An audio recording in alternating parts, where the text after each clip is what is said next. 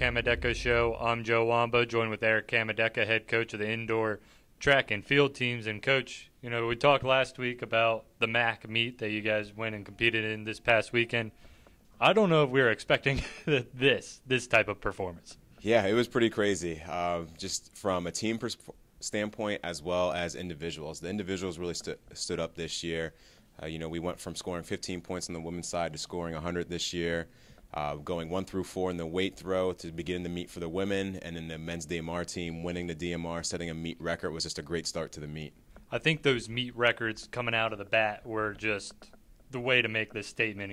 We're here and we're competing. And you told us before we started recording, 5 guys in the 60-meter dash made the final meet. 5 guys made it. We had lined up 5 guys in the prelims. All 5 made it through to the finals.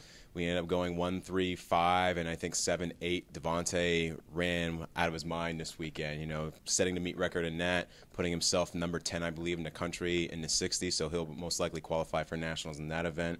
Then he followed up in the 200, held off the guy from Misericordia to set a huge meet PR, put himself number 2 in the country on that list. So we were expecting some big things coming out of him. But the other guys followed up too. We went, I think, 5 and 7 in that as well. It's just incredible. It seems like every week we're talking, there's personal records being set, and then meet records being set, school records being set. What does that do in terms of motivation or preparation, getting in ready for the ECAC meet this weekend? Part of the whole recruiting pitch was when I first got here was we want to make ourselves a national caliber program, and being able to do stuff like this really shows that these kids are buying in and that we're getting that level. Going to ECACs, if we really went after ECACs, we're giving some people a weekend off and some break, but there's a chance that we could win ECACs as well. So this is showing the improvement of our program.